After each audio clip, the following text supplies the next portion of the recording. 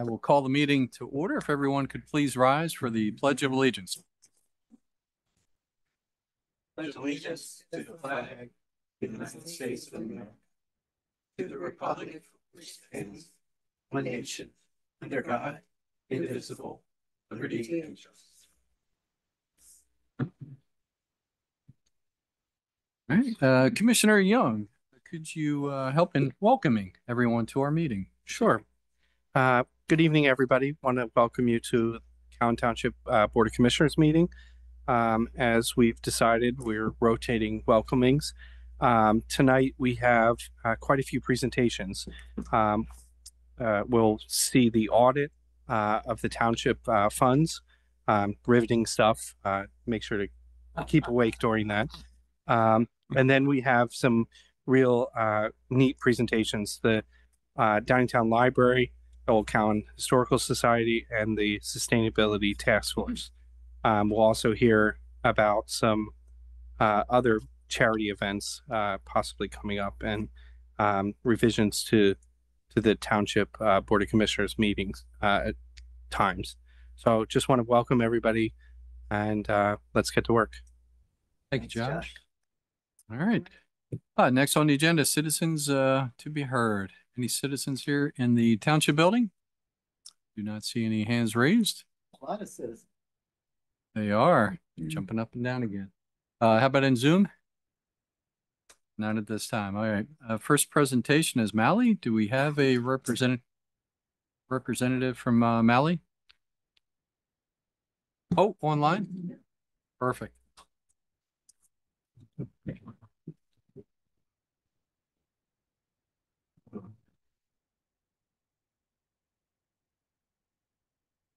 Hey,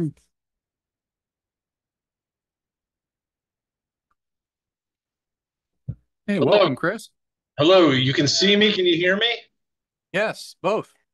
Fantastic. It's been a while since I've been on Zoom. I usually use Teams, so I was hoping it would work.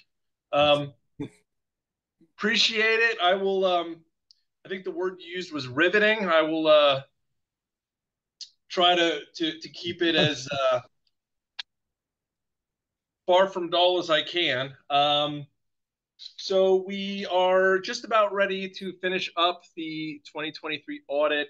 You all have the most recent draft. We received the representation letter earlier today, so I'm just waiting for my typing department to finish making it pretty, and then we'll get the final reports issued. But what you have is what you're going to get in the final report.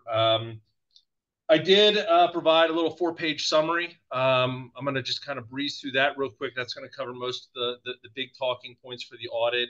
Feel free to interrupt me at any point if you have any questions or need me to repeat anything, but I'll just dive into that summary. So the first page of that summary of findings and results, the financial statement audit.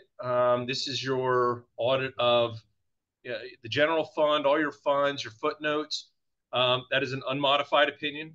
That's a good opinion. It's the best one you can have. It's what you want to have on your financials. What that means is they're free of any material misstatement. They comply with GAAP.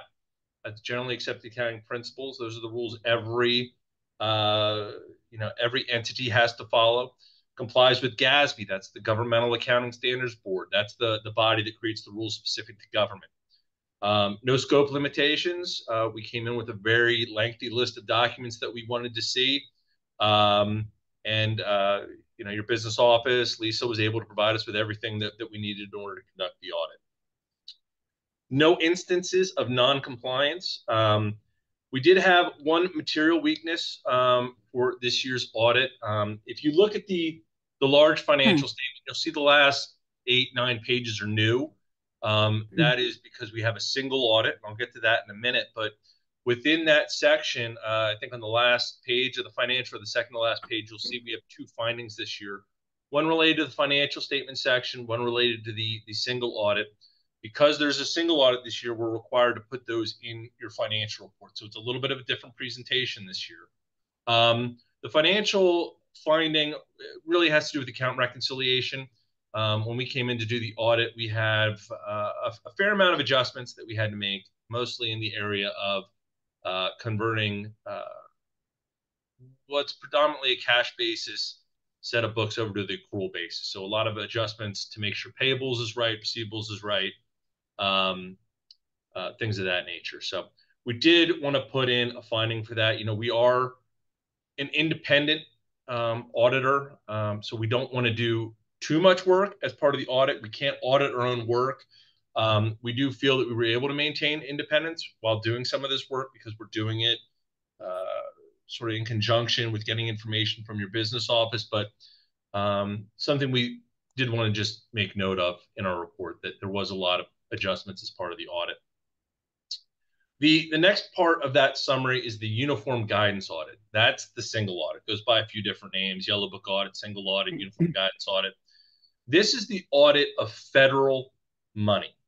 So anytime any entity, whether it's a for-profit, nonprofit, government, spends over $750,000 of federal money, it triggers this special audit of that federal spending. So in 2023, you guys spent about $1.1 million of the ARPA funds. That's the money that all the municipalities in PA got as part of COVID, COVID reparations, whatever you want to call it.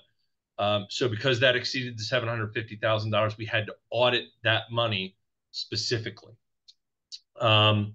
We do have an adverse opinion on the uniform guidance audit. The reason for that is we did have a finding related to that, which I'll get to in 1 second. Actually, it's in the next box. One material weakness related to the audit of the major federal awards. If you skip to the last box, you'll see it's related to reporting requirements. So what page is that on? I'm sorry.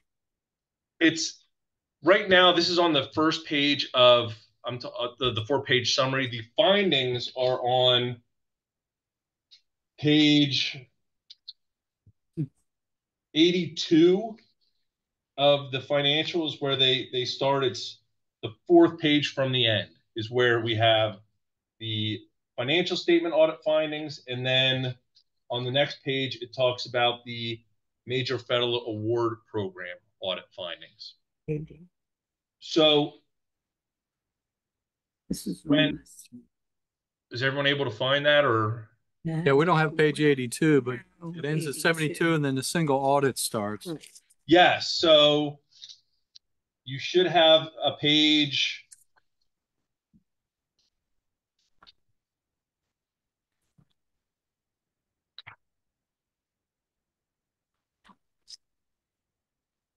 Is the second to last page, does that say audit citation plan or audit citation action plan at the top? Second to last page. Yes. Audit citation, action plan. Okay, Yes. so if you go 2 pages before that. Okay. Summary. Yes, summary of audit results is that bullet point A. Go down to bullet point B. 33. 33. Yes, I'm sorry, Chris, go ahead. 33. It's all I think right. we all found it. Rewards. 33. Thank you. I'm sorry. That's my fault. I just pulled this off our network, and our typing department's already fixed page numbers. So I apologize. That's why we had the disconnect there. We're winging it. All right. I appreciate it. So at the bottom of that bullet point B, that first one, that's the finding related to the financial statement that I just talked about with account reconciliation. And if you flip the page, there's going to be a bullet point C, findings and question costs, major federal award program audit. This is where we talk about the reporting finding. So when we audit federal awards, it's a very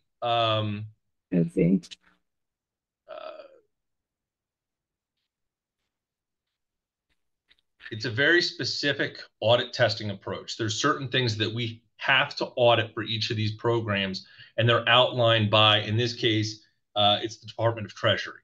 So the Department of Treasury says we have to audit, did you spend the money on what you were supposed to spend it on? They also say we have to test compliance with reporting requirements.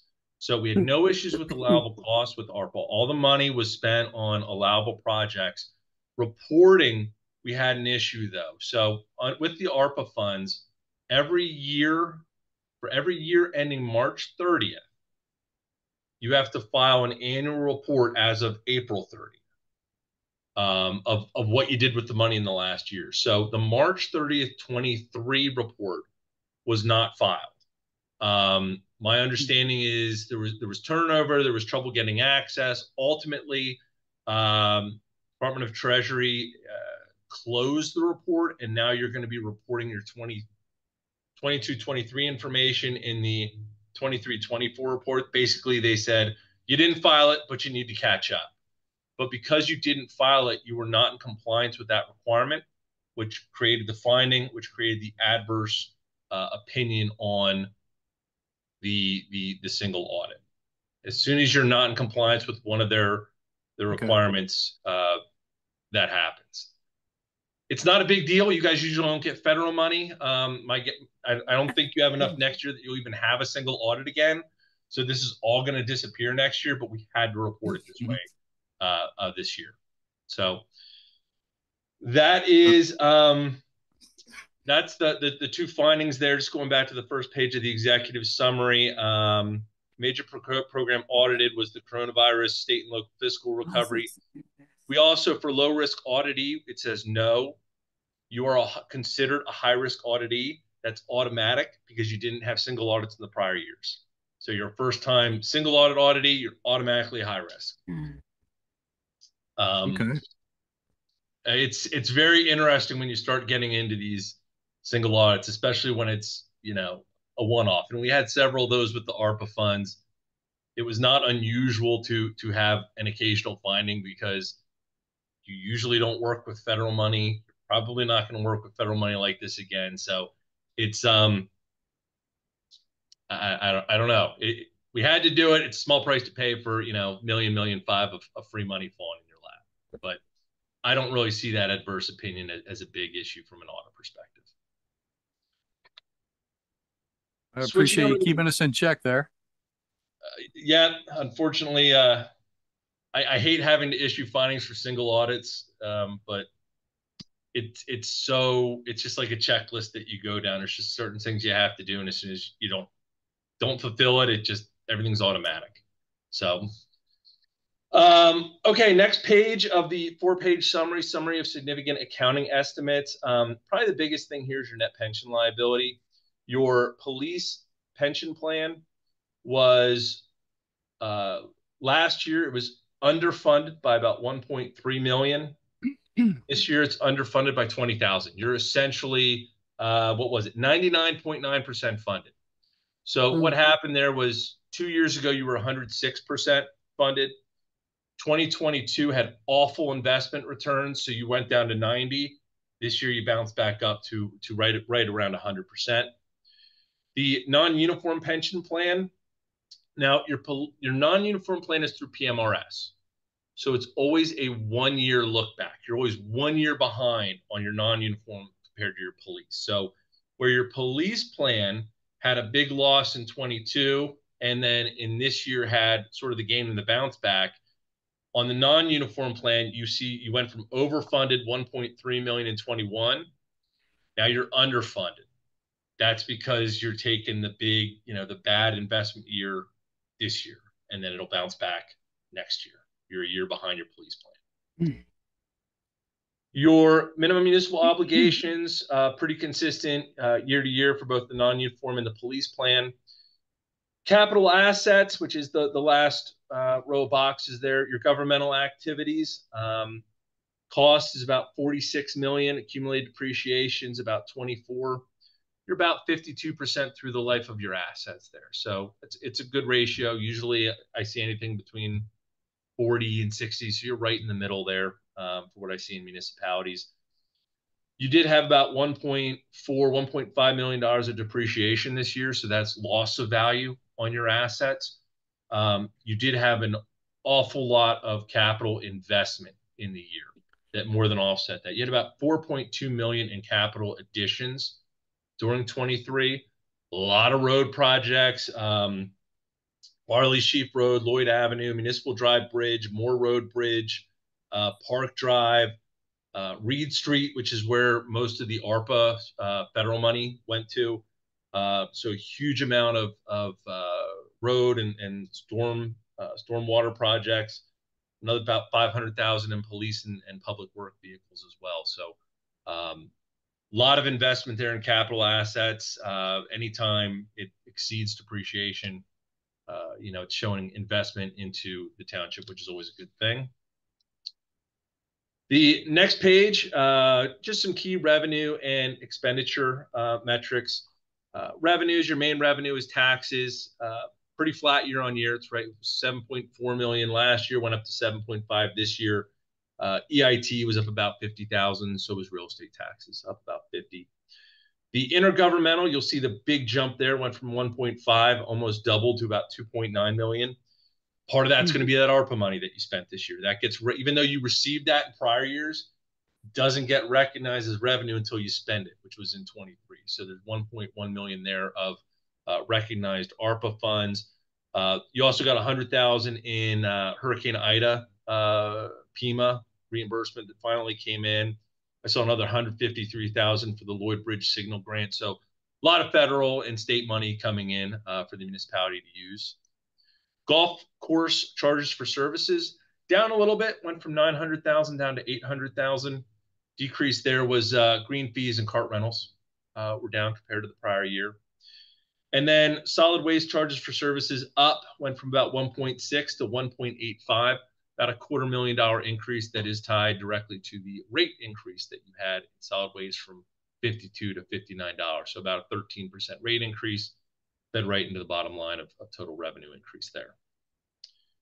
Expenditure composition, public safety, usually your biggest expense area, really flat year on year, right around 3.6 million, went up about 50,000 in 23. So that's amazing. Anytime public safety doesn't go up 5, 6, 7%, that sounds really good to me. So really good cost control there in the public safety area. Public works, highway and street, giant jump there. And that's all those capital projects that I was talking about just a couple minutes ago, driving that up. Golf course, expenses went up about 580,000 to 760, about $180,000 increase. About half of that is non-operating. Your depreciation expense was up about 30,000 in that fund. Also, the allocation of pension costs over to there was about 45,000. So if you take those two things out, just day-to-day operation expense was up about 90,000. Repairs and maintenance was up about 40, and then salaries and benefits was up about 50,000 in the golf course. Solid waste, relatively flat up a little bit, went from about 1.8 million to 1.9 million. It's the contractor expenses, the people that you guys pay to provide that service. The next page, last couple slides here, long-term debt. You were at 12.3 million last year. You're down to about 11.7 this year. Nothing new, no new debt, no refundings, anything like that. But you did have about 600,000 principal payment. And then the last slide, fund balance, probably the most important slide. Probably the most important slide in the whole thing. So what is fund balance? If you look at the balance sheet of any one of your funds, if you take your assets, you pay off all your debts, your liabilities, this is what's left. So the blue line, kind of starting in the middle, that's your general fund. It's trending upward nicely. Went from 5.1 million 2 years ago to 6.2. It's up to about 7.8 million this year. That's almost dead even with your annual expenses in the general fund. So if you had, all things being equal, if you had absolutely no money coming in for some reason, you'd be able to continue operating, as usual out of your general fund for a year. That's a good, healthy fund balance to have there. The orange line, this is your other governmental funds. This is your ARPA, your capital projects, your liquid fuels. This is the one line which usually will go all over the place depending on what you're doing. It's very much project driven. So it was 1.3 million 2 years ago. It jumped up to 9.3 million at the end of 22. And the reason for that was that 8.1 million note that you guys took out for capital projects. And now what's happening is it's starting to go down as you're spending that money on your projects. So eventually that 7.2 will, get low again. And you'll decide you want to do another project, you'll go get money and it'll shoot up again. So that just is always going to go along that wave, depending on what you guys are doing. And then at the bottom, the yellow line, that's your solid waste fund balance, really flat, right around 1.3, 1.2 million a year. And below that is the golf course. $200,000 of fund balance 2 years ago, and the last couple of years it's right around $500,000. So, your solid waste, golf course, solid, steady lines, general fund growing a little bit, and your other governmental is just going along with the projects you're doing. So I didn't see any red flags there in fund balance or health or anything like that. So that's really all I have. I think that's all the big bullet points from the audit. I'd be happy to field any questions if you have any. Commissioners, any comments, questions? Just the one thing I didn't hear you say the employee pension plan, the non-uniform, what percentage that was, and I located it. It was 96.1% funded.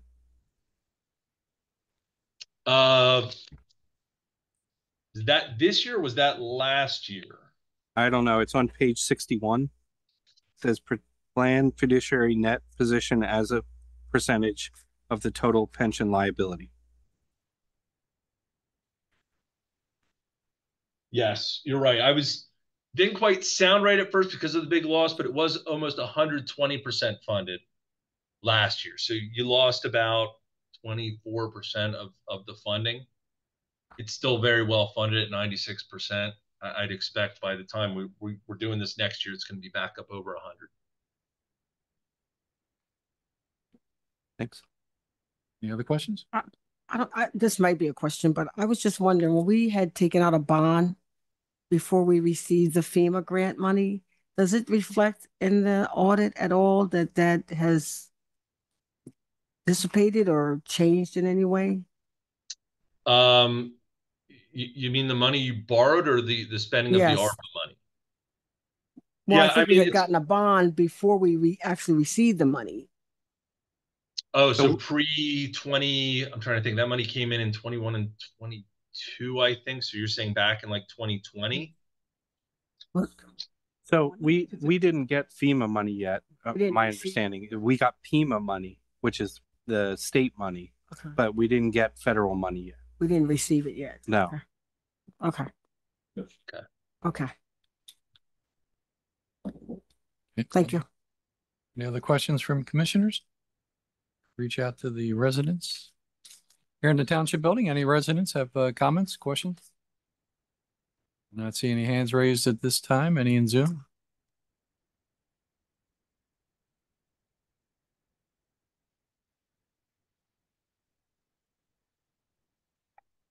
One person from Zoom?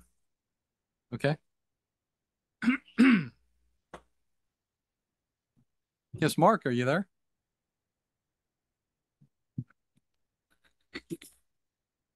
Hey, Mark.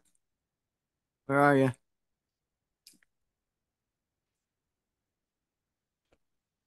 Yeah.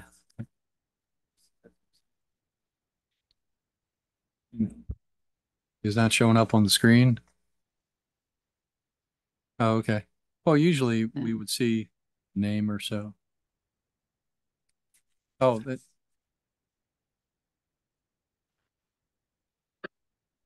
Hey, Mark, are you still there? Yes, I'm here. I'm trying to. Oh, there you go. That's Mark DeYoung. Hopefully, I'm welcome. not on the screen. My Philly shirt because it's embarrassing. No, we see your name, so that's good. Okay, that's good. Anyway, I talked a little while ago about a reconciliation of the FEMA money, and it seems like, from what I'm hearing tonight, and I could be totally off base, so please take it with a grain of salt. We borrowed $8.1 million, expecting to get that amount back from FEMA and PEMA. Where are we on that money? We haven't received anything from FEMA. No, our township manager can answer this. Give us an update. Good evening, Mr. DeYoung. Currently, there was a preliminary FEMA provided some preliminary estimates of what they would be providing the township. Mr. Stackhouse, who had been coordinating with FEMA, felt that was a little low and has gone back and is currently negotiating with them. It went through another round. They requested some additional documentation and we're waiting for a final figure. So from FEMA, no, we did not feel the amount that they were offering was appropriate. And on behalf of the township, Mr. Stackhouse went back to request additional funds. FEMA felt maybe they could provide some additional monies, and we're just waiting for the final figure. May I ask what the original offer was? I don't remember off the top of my head. I can get that figure for you, of course. My understanding was just 6 figures, not, It was low. yeah, it was very low. So what do we ask back for then as a higher amount? I don't believe we asked for a specific figure. I believe Mr. Stackhouse just demonstrated the amount of funding the township has invested in stormwater projects post IDA, and requested that they reconsider their final offer. They agreed. It did then, of course, get bumped up to another round of review, and that is the delay. So hopefully when we hear back from them, it'll be a higher number. I do not know where that figure will land when it's all said and done. But we are expecting a final figure to come from them shortly, and we'll review that and determine next steps at that time. Okay. When we are through the final steps and we have the offer and expenses and the money spent, can we have a presentation of maybe 10, 15 minutes of, how much came from the taxpayers, how much came from FEMA, and where we netted out? Could that be a simple presentation? I think, That could be, of course. yeah, that could be set up. Okay, that'd be great. Appreciate it. All right. Appreciate it, Mark. Any other Always comments? looking at the money. Sorry. Yeah, always, always. Any other comments from Zoom? Okay. Well, Chris, thank you so much for the presentation. Excellent. And look forward to next year. Me as well. And thanks again to everybody over there for the help in getting this audit done and doing the new single audit. I really appreciate that and working with you guys. So if anything else comes up, please let me know. Thanks, Chris. Have a good night. All right, you too. Take care, everyone. Next on the agenda, Downingtown Library budget and update. Jasmine, Hello. welcome. Hi, how are you? I'm Jasmine Smith. I'm the new-ish director of the Downingtown Library. I've been there since February, so not quite a year yet, but enough time to kind of have my feet wet and a good idea of how things go day to day. I had a couple of extra handouts up there for you. I'm going to start with our fast facts. This covers the summer. Just to give you an idea of what do we do with the money that you contribute to the library as municipal support? So the answer is a lot. You can see highlighted on this sheet that we have children's, adults, teens, and family programs. Our family programs are something we've expanded dramatically over the summer.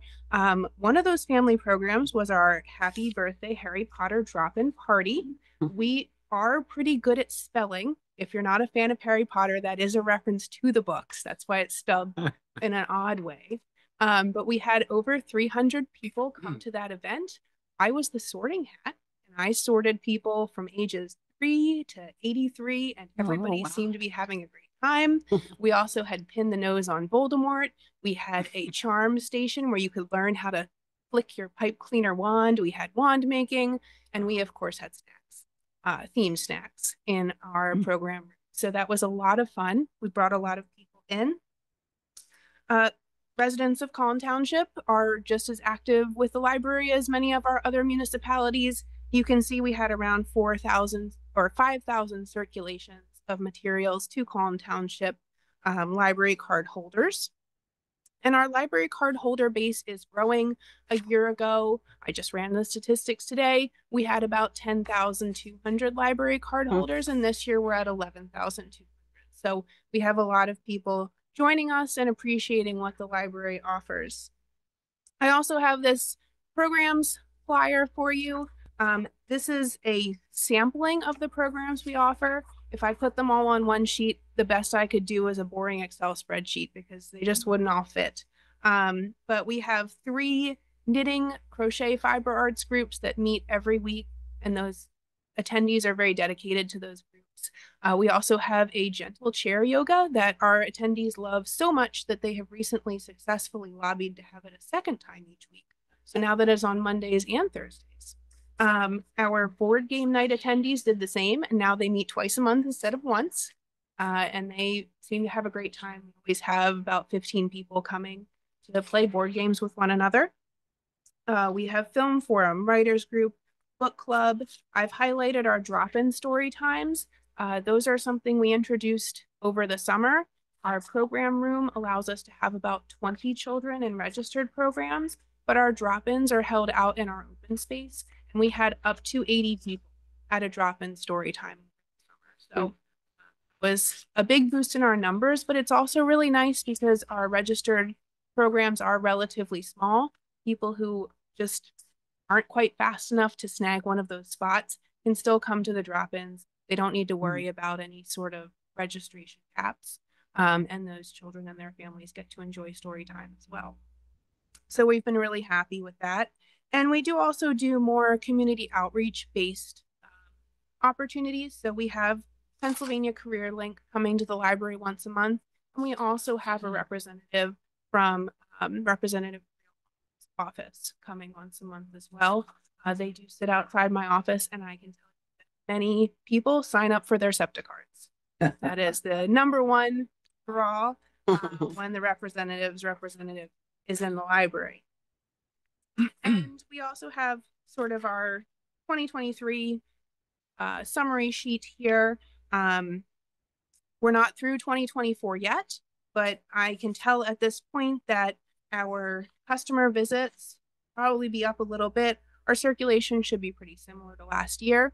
And I think the big jump is going to be in program attendance because we've adjusted some of those programs to accommodate more people. We're seeing our program numbers really climb year over year. So with all of that activity happening, I provided a budget request to the committee. We are currently seeing about a $3 per capita contribution from Calm, which is wonderful. We do split you guys with Coatesville Library. So everything is based on half of the township population. We would like to ask for a slight increase, which is going to help us do a couple of things. One of those things is that we are in the process of hiring a staff person who will serve as a children's program assistant. When we have 80 people at a children's program, it would be really helpful to have 2 adults running that, even if we just have somebody who can adjust the microphone while our children's coordinator is reading during story time. So we're finding that we need an extra pair of hands to accommodate the number of people who are coming particularly to our children's programs. And we also want to be able to bring in more high quality STEM programs. We had 2 programs from the Marshall Museum over the summer, which were really wonderful engineering and mechanical based programs. STEAM Museum is about trains. So it's all train related information. And I think the kids had a great time, but those types of programs used to be a little more expensive than some of our other programs. So that's an area that we would like to expand our offerings as well. Are there any questions about the library programming? Sure. I don't have any questions, just a couple comments. First, just a full disclosure, I'm privileged enough to serve on the Downingtown Library Board, and want to make sure everybody knows that. There's a couple of events coming up that people in the audience could attend. Do you want to just take a minute to talk about the Brew Down? Sure. So October 26th is the D-Town Brew Down. That is one of our 2 biggest fundraisers over the course of the year. If you like craft beer, we will have a good number of local brewers there. They will be offering samples of their various beers, and you get to vote for your favorites, and the winning breweries get a prize. So you just want to taste what's happening locally, this is a really fun opportunity to do that. I personally am not a beer person, but I know a lot of people really enjoy that and look forward to the event. We're also having a brand new and what I hope will be very fun event on November 15th, which is a jigsaw puzzle contest. That is more my speed. And so we're going to be able to have people register for teams up to 4 people, and everybody gets the same jigsaw puzzle. Time it, and we see who finishes first. So I think that's going to be really fun, but I'm also a librarian. So, you know, you're great. And then also the Friends book sale. Yes, the Friends book sale starts Friday. So that's tomorrow at 4 o'clock. We have thousands of books that are currently laid out in the library.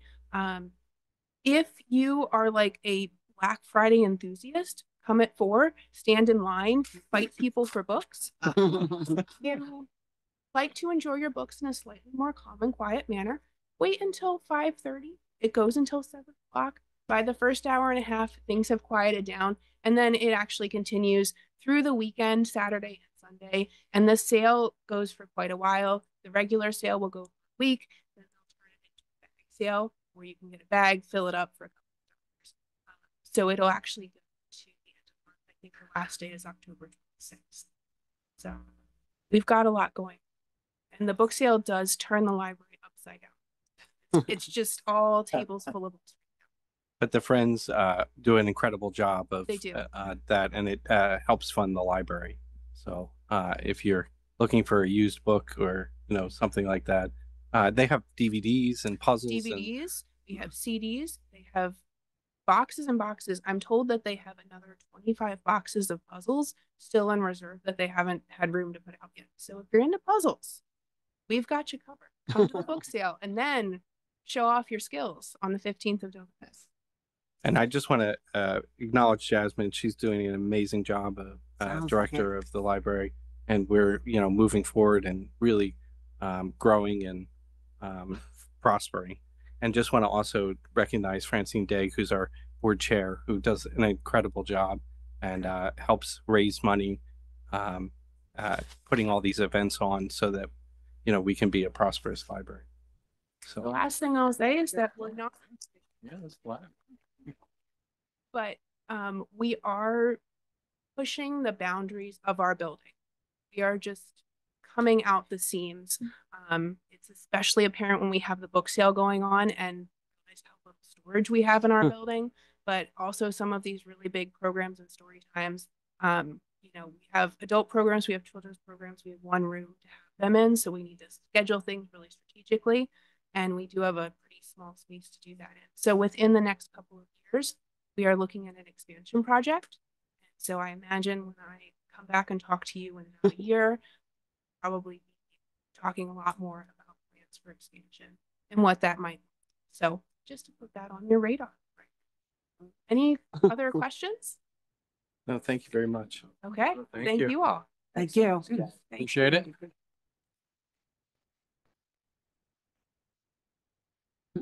I think Tony would like a book on trails, the benefits of walking. Oh, really? All right. So he can bring you a book about trails and benches. Pictures of the church. That's an inside joke. All right. Thank you so much. Thank you. Next presentation, Old Town Historical Society. Who do we have? Dawn, welcome. Hello. Hi, Dawn. Have a good evening. Good evening. Good night. I'm not very good at this. Dawn Coughlin, 4019 Edges Mill Road, Town Township. I'm here tonight representing the Old Town Historical Society. Good evening, everyone, and thanks for inviting me. As most of you know, we are a private nonprofit organization dedicated to our mission to research and preserve the 300-year plus rich history here in town. I am here to share some of our achievements this past year and our goals for 2025. We continue to research historic properties and then share that historical research with the public by posting it on our OCHS website and on the Count Township website and in Westchester University's website. We fund and we place, as many of you know, these green and white markers on historic resources that are all around Count Township, and it's a very popular and ongoing program. We have 3 that are going to be here next week, so we're very excited about that. We have a new project, and we're partnering with the Count Historic Commission and Count Township to scan and curate historic photos of Count Township. We have a kickoff here in this room on Saturday, November 9th at 1 p.m. And we invite everybody and anybody to come. If you have any historic photographs of Count Township, there's been information out on our Facebook page, on the Township Facebook page. So bring us what you have. We would love to start building and curating those resources. December 10th, will find us hosting our annual Christmas Candlelight program featuring the students from Count Elementary School Chorus, the incredible Meister singers who we think are just amazing, and we love having them year after year. And this year, the 49ers are coming back to join us as well. Our first annual Christmas Historic House Tour will feature 2 private homes from the 1700s decorated in their holiday finest. Our society is supported by the helping hands of youth in a local Boy Scout troop and the Thorndale Fire Company. We are always seeking more partnerships, and we invite you all to join us in our efforts to share and celebrate our history here in the heart of Chester County. Thank you. Are there any questions? Thank you. This is for Dawn. I just wanted to say, you know, you guys have done a great job of coming back together after rough. A lot of people might not know this, but Old Count Historical Society was directed by couple of elderly individuals who did a wonderful job, but during COVID, it all got a little too hard, and we lost one of them. Did we lose both now? So this group of people sitting here, I can say, are responsible for pulling it all back together and working really hard to make it work with the Historical Commission as well, like starting to do some partnerships and things. So great job. Thank you. President Patty DeFrosia has one of our latest acquisitions. It's a number of arrow points and spear points that are from the Pollock Farm. They were collected by Dan Jeffries when he was a kid. And Pollock Farm was located where the Downingtown High School is, over in that direction by Rock Raymond. So he just recently donated those to us. So we're really proud of those. We wanted to share those with all of you. We all know who Dan Jeffries Thank you, is, right? Mark, for your kind words. Oh, no. Dan Jeffries opened up Jeffries Farm Market, and his wife is a Zinn related to the farmers that farmed Spackman Davis Farm for many, many decades. Thank you. Thank you, Dawn. It's like sleep. I like the arrowhead. Yeah. This is on the property. Wow, it's amazing. Thank you so much. Thank you. In case Dawn didn't plug it, definitely whenever they are open over at the Historical Society and Count Meeting House, you need to visit. A lot of history there.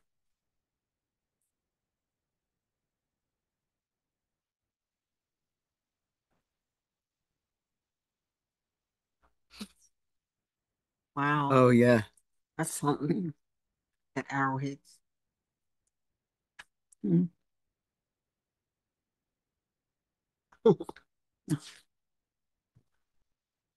Nice. They stand on the property.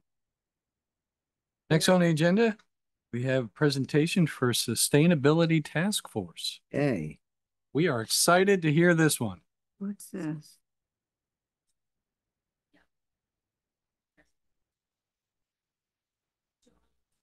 Presentation.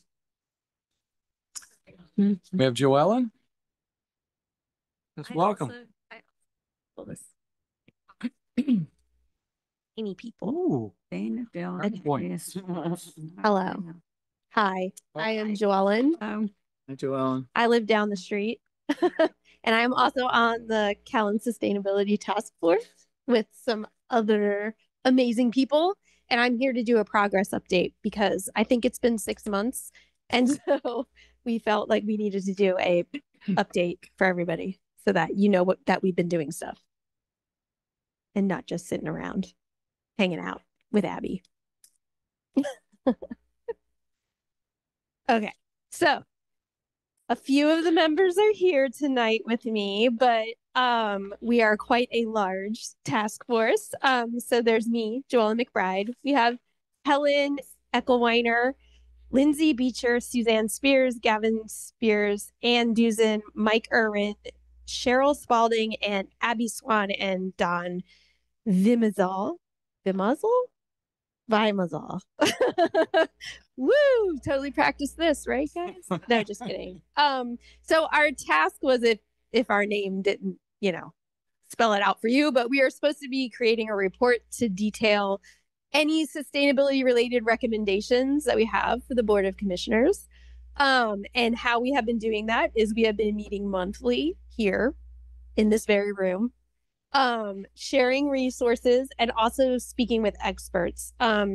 So an example of that is recently we had the sustainability director for the Chester County Planning Commission come and give a talk at one of our meetings and just talk to us about, their journey through planning their wonderful sustainability report. I think that's it. Yeah. So this is where we are so far. So we have come up with 6 areas that we are focusing on. So we are focusing on water management, waste management, transportation, energy, biodiversity and conservation, and Mark Evans, apparently. And Mark Evans. Just kidding. It's actually administrative, which just means like township focused things that the municipality can do. The goals of our report are to make it, we want it to be easy to understand, of course. We want it to be comprehensive, but we also want it to be achievable. So to do that, we've basically been aligning a lot of our goals and recommendations to things that the township is already kind of doing. So that is one wonderful thing that we have discovered as a task force. Like the township is actually already doing a lot. So it's very easy for us to come up with more recommendations for the township. So we came up with 4 areas that we kind of focus our recommendations to. So our recommendations can be assessment and explorations. They can be policy recommendations. They can also be actions that can be taken like now or in the future.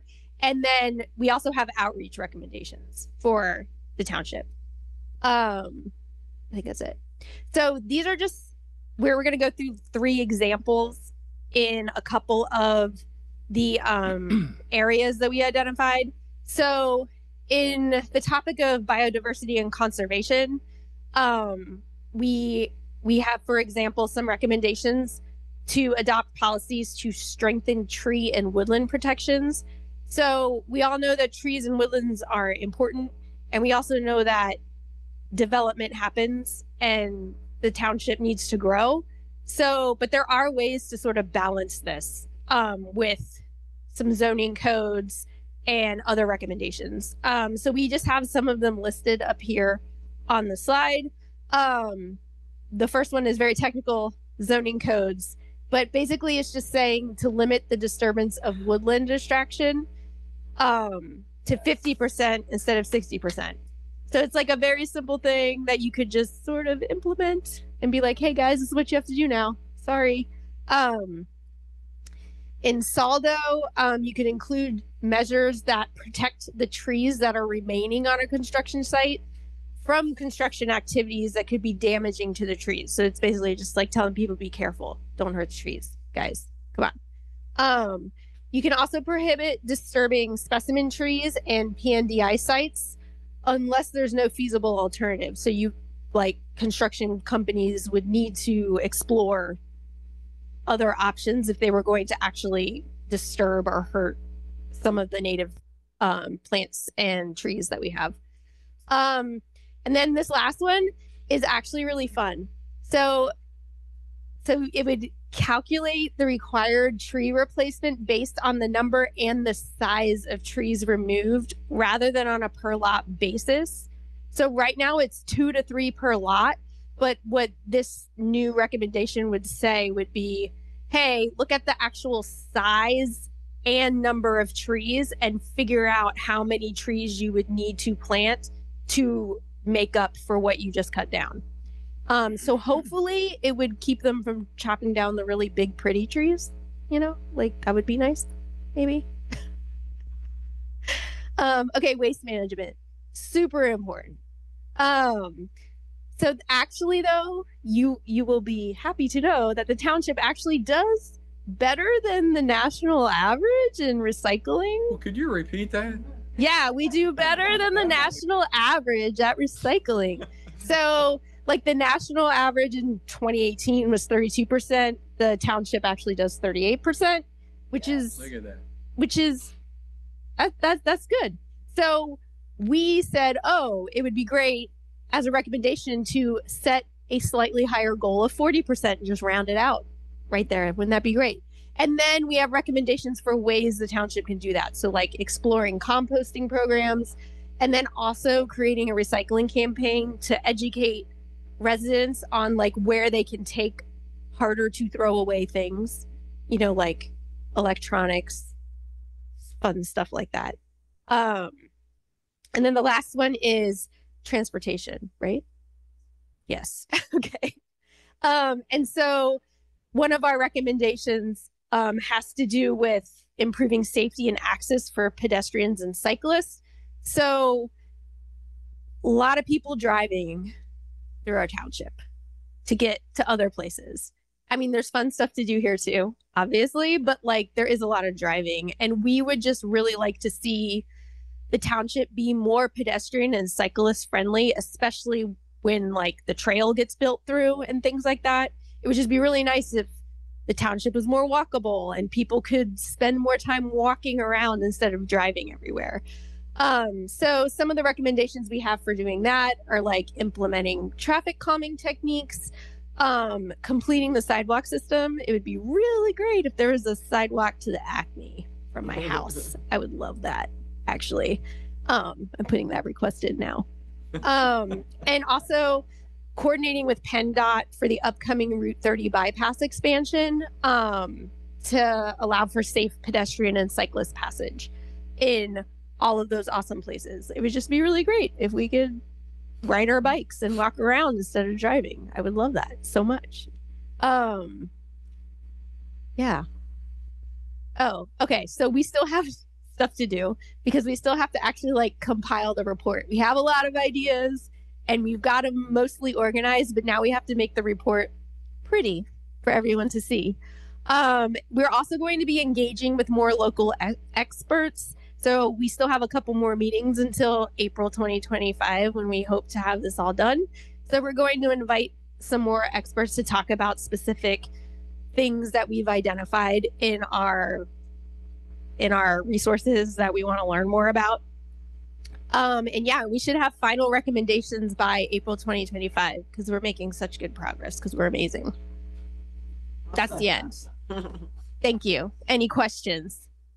Commissioners, any questions? Excellent presentation. Yes, very well. Really enjoyed it. Present. Thank you. You guys are doing a lot of good work. Yeah, I loved the talking about doing tree surveys where people are going to develop every time a developer comes in here.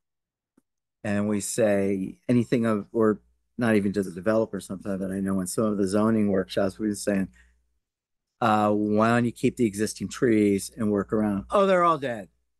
Oh yeah. They're all invasive. I would really like to see an accounting of which ones are dead, and because, yeah, thank you for all you're doing. I'm very excited about this. Now, I know who these people are, believe me. Thank you. Excellent group. Thanks. Thank you so much. Looking forward to the report. Yes. We will not hesitate to implement those. Oh, no. This is the end of our presentation. There's no more present. Does anyone else want to present? We're just in a good mood now. I guess we can move on to our township manager, Mr. Vimazal. Believe me, it took me a while to learn that. Vimazal, okay? You say Vimazal, I say Vimazal. Good evening, Commissioners. Good evening. Good evening. Hey, John. Just a couple of items this evening. There's the first two action items on the agenda related to meetings schedules for the rest of the year. The first would be the November meetings. We do have a conflict. Many board members brought to my attention on November 14th. And then, of course, the 28th is Thanksgiving. And we can certainly have the meeting if the board would like to, but I've heard I would be zooming in. after this circulating and looking at some dates potentially for a rescheduled November meeting. It seems to be November 12th. That's a Tuesday. But works for members of the board. So that would be the recommendation would be to reschedule the meeting to November 12th for November. That's Commissioners, we're all in agreement for the 12th? That's a Tuesday. correct. Okay. So with that, we would just need to entertain a motion to cancel the November 14th and the 28th meetings and reschedule for 11/12. Second. Moved by Commissioner Young, second by Commissioner Evans. All in favor? Say aye. Motion passes 5-0. And this is typical, just for anyone who hasn't been to a meeting this time of year. We have to do this every year. It's not like we're just trying to cut back on meetings. Because of these holidays. And on the 12th, we are discussing the budget. That's correct. Okay. Mark DeYoung, I just want to make sure you heard that. Okay, we changed the day because last year everything got messed up and you missed it. So I'm just putting it out there. I know you'd like to join us on this. We will be sure to advertise, get it on the website, get it on the board out front. We'll make sure it's, He's our money man, so he keeps us in check. All right, and next, December meeting. It's a similar request. The current, the last meeting of the month is the final Thursday is on December 26th, the day after Christmas. My understanding is in the past that meeting has been canceled due to the holiday, which would mean the workshop and business meeting will both take place on the second Thursday of December, December 12th. So this would be a request, recommendation to cancel the December 26th board meeting. The board would so choose. Wait a minute. Good with that. Because I'll be in Australia, I might make that motion. And that's December 20th. Has been moved. Could you repeat that again, please? Currently, there's a board meeting scheduled on December 26th, the day after Christmas. Right, which is the holiday. Okay, The so day that's canceled. That's what we're making. an Once action. we vote on it, Lorraine, and then- Okay, that's what I mean. That's officially, we have a motion on the floor. Do I have a second? Second. I moved Second. by Commissioner Young, second by Commissioner Evans. All in favor? Say aye. Aye. Aye. Motion passes 5-0. Meeting has been canceled. Shove everything on that first meeting in December.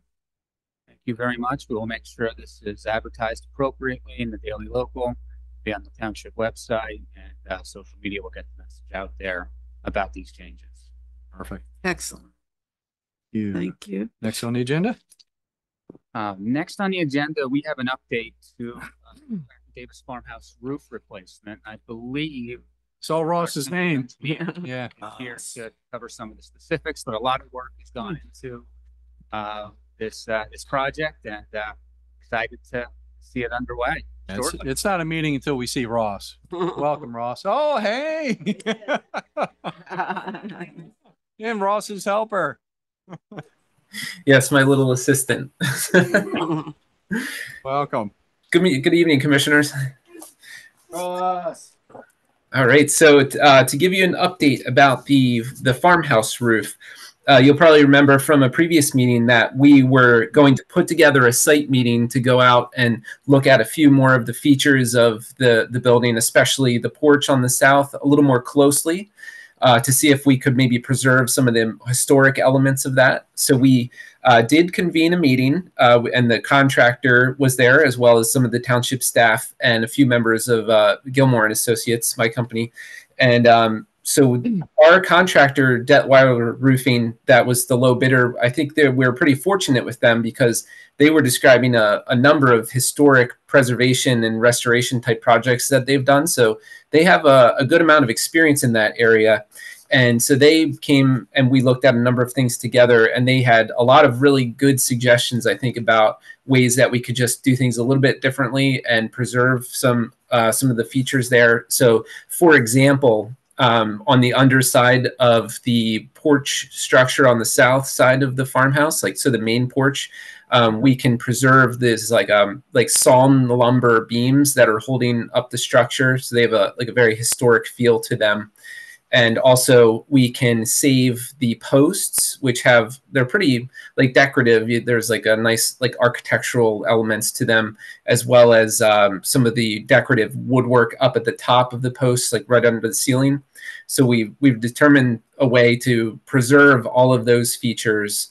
And then the railings, we're going to now do like a wood railing that's very similar to the ones that were existing before. They'll be new because most of them are gone or deteriorated, but what we can put back will be quite similar to what was there originally.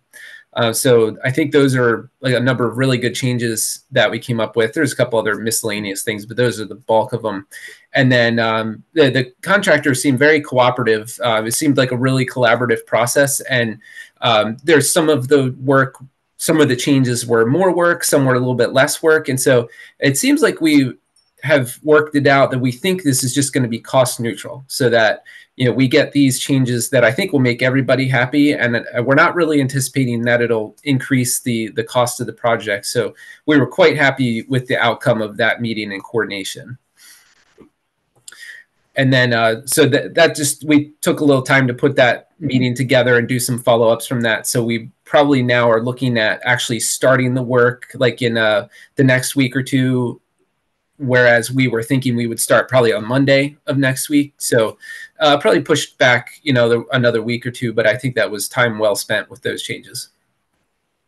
Fantastic. Commissioners, any comments, questions? No, it's just we're so lucky that we got Detweiler, that someone who actually cares. And appreciates the value. Appreciates what it is, can look at it and say, because I think the original plan was just rip the whole thing off, right, start again. And no, that's beautiful. It's really exciting. And I think a roof color was picked. Yes, yeah, the township selected the aged bronze color. Fantastic. That should look lovely. Yeah, thanks so much, Ross. Sure thing. Thank you very much for your time.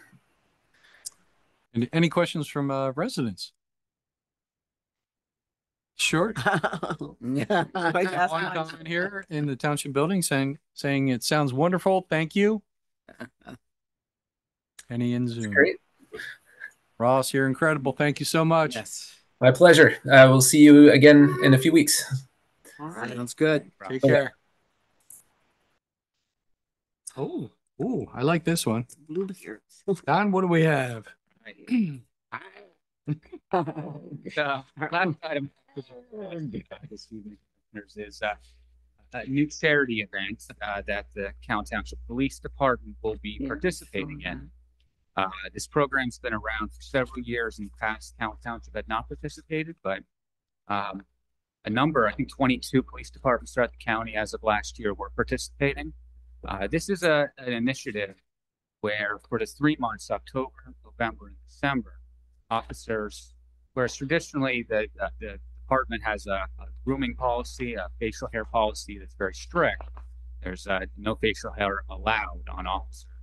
But for the 3 months, October, November, December, those who wish to participate in this charity would pay, I believe it's a couple $100s, and they would be permitted to grow a beer during that period.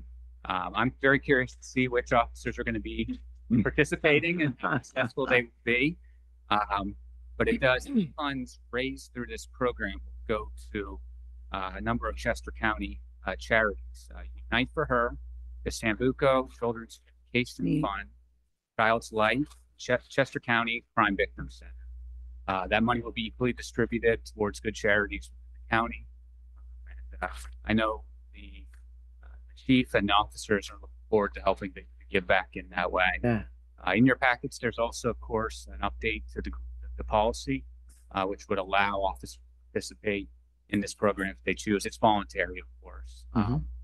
But that initiative is underway. This chief, I know, wanted to present this to the board this evening because it is going to be a change, just in case members of the public see officers with facial hair.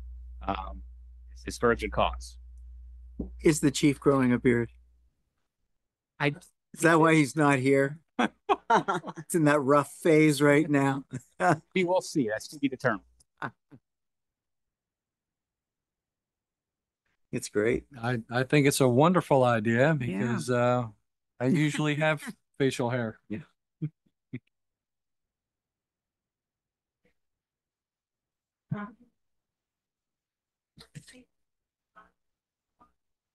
Great question. Thank you. And for those in Zoom, the question was, is there an opportunity for the public to participate and donate? And yes, there will be, and we'll be making sure to have that on the township website, on social media, and we'll share that out. So if anyone would care to support, I don't know if it's sponsoring an officer, but supporting charities in the program itself, of course. Thank you. Good question. And don't anyone get any ideas of starting odds on gambling on whose beard comes in the fastest and stuff like that's no, not cool. All right, comments from Zoom this time. Looking forward to seeing some of the police officers. No dying. Yeah, I hope Not that people allowed don't to think die. that they're wearing blue beards. I know it's just because they're uniform, but you know, you think they're really gonna walk around with a dyed blue beard? A blue beard. Yeah. Yeah, people get that idea. All right, thank you, Don. All right, next on the agenda, board minutes to approve for September 26th. Any questions, comments? Just a comment, I'll be abstaining because I wasn't here. Me too. We have 2 abstain, 3 of us that attended, so entertain a motion to approve the minutes. I'll move. So moved. Moved by Commissioner Kennedy, second by Commissioner Tindaro. All in favor, say aye. Aye. Aye. Aye. We. Okay, we got 3 with 2 abstained. Minutes have been approved. Next, Finance Department, we have a check run 52,818 to 52,882. Any comments, questions on the bills? If not, entertain a motion. So moved. So moved. So moved. It has been moved. Second. And a second. Like an auction there.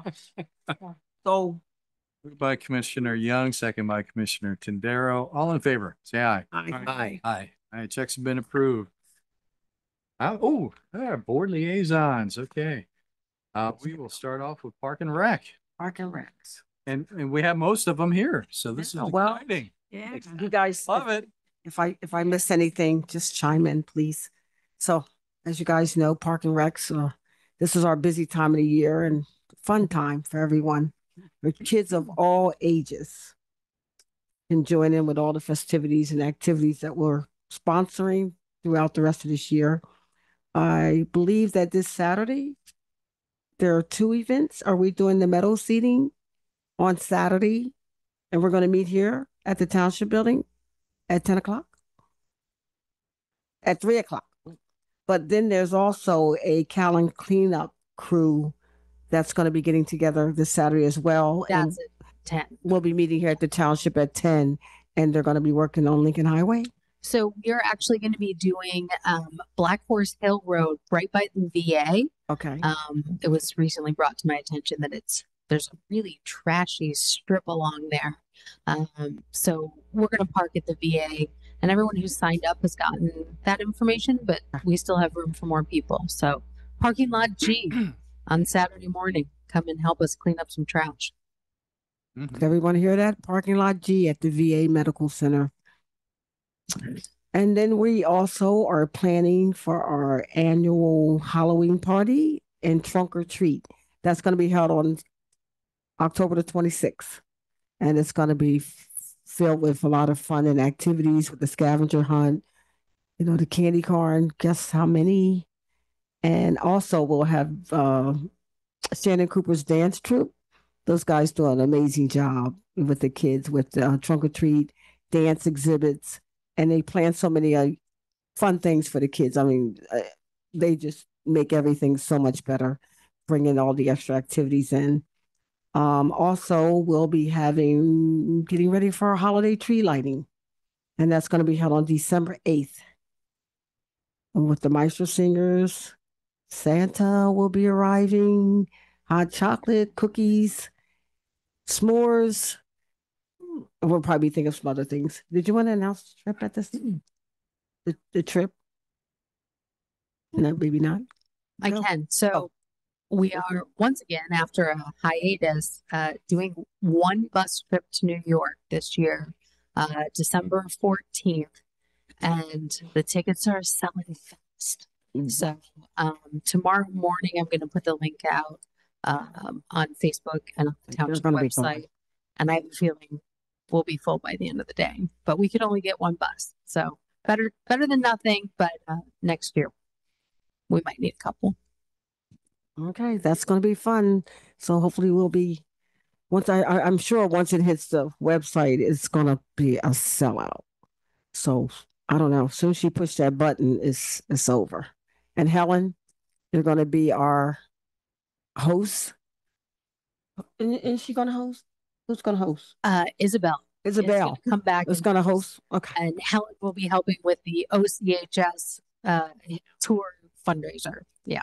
So that'll be fun.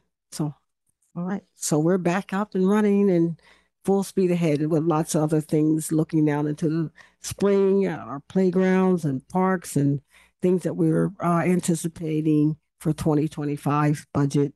And as always, you're welcome to get on board. In regards to COG, our last meeting was held on September 25th. And we, instead of a traditional meeting, we met at the Chester County, what is it over there?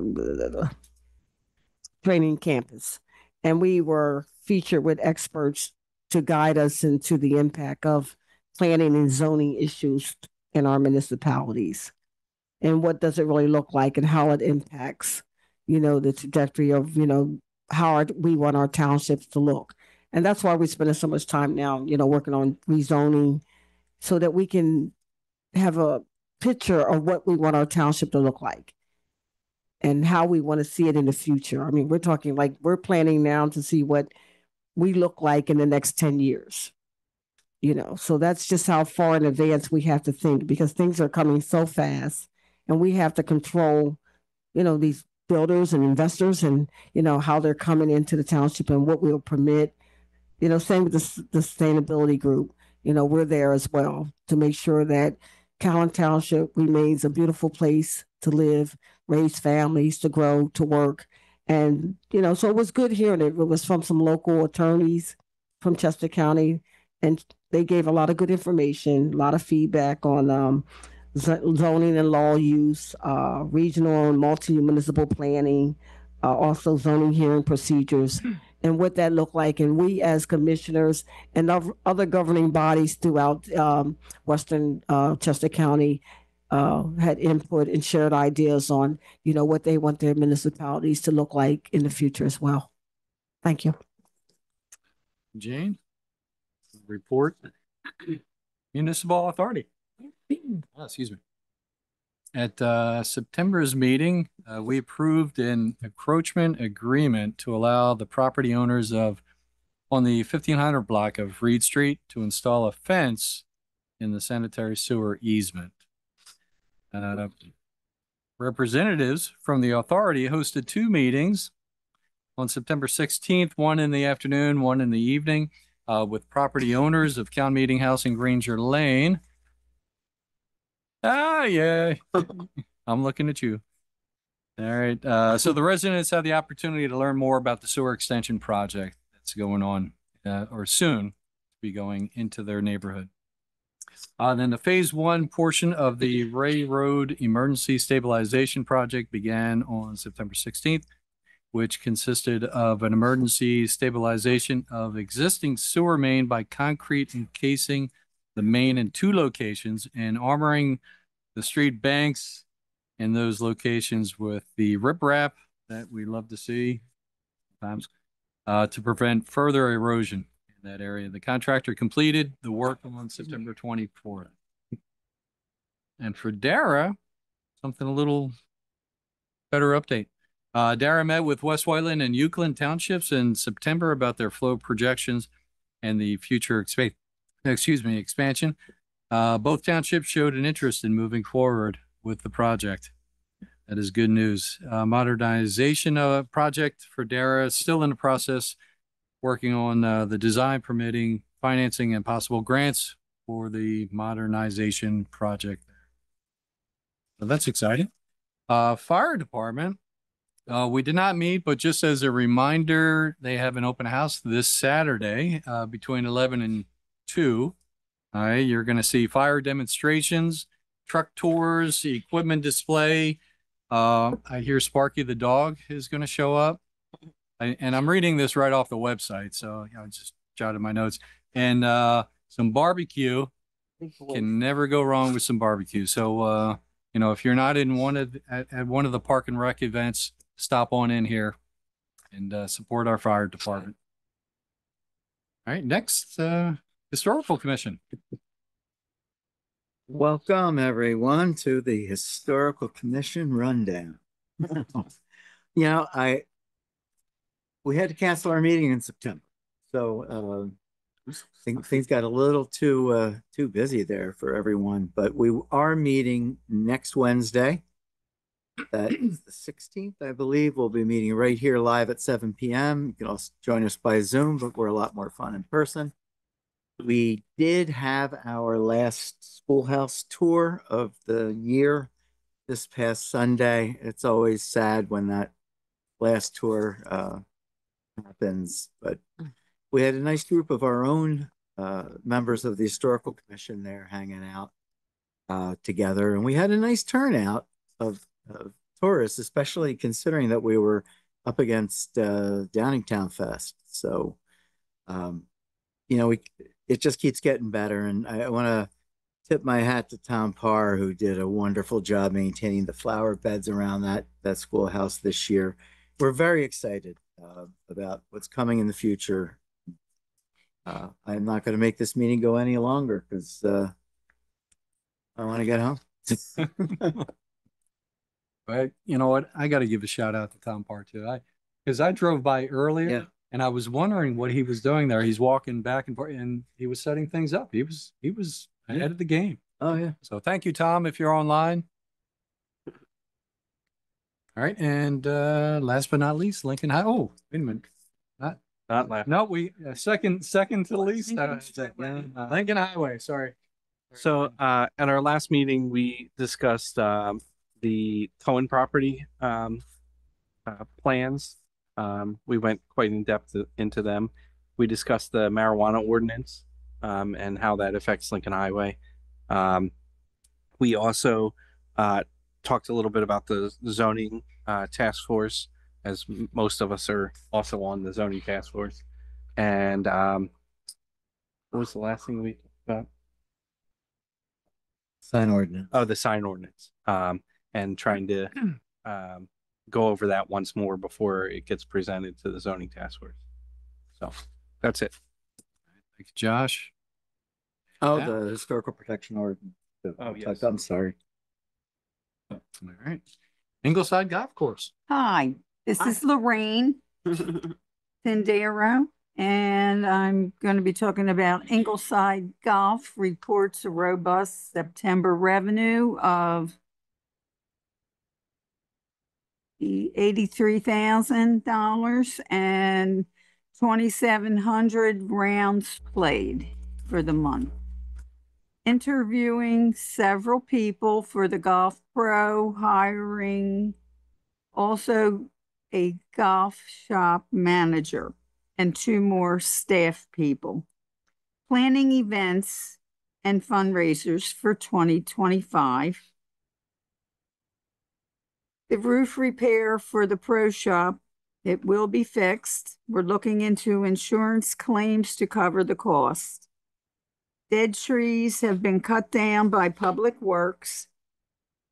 We're working on aerifying the greens for grass health and growth. Thanks again. Bye. Thanks, Larry.